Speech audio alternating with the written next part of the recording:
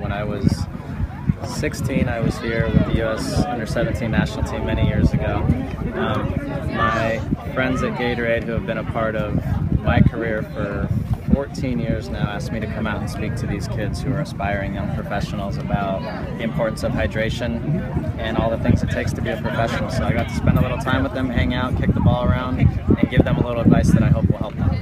Well, I told these kids at their age, I knew nothing about nutrition, hydration, how important it is to do certain things to make yourself a better player. And I was one of the elite kids in this country. And I think it's important that they understand clearly that there are things you can do on a soccer field that make you better, but there's a lot of other pieces of the game that you need to get to the highest level. So I'd like to share that with them.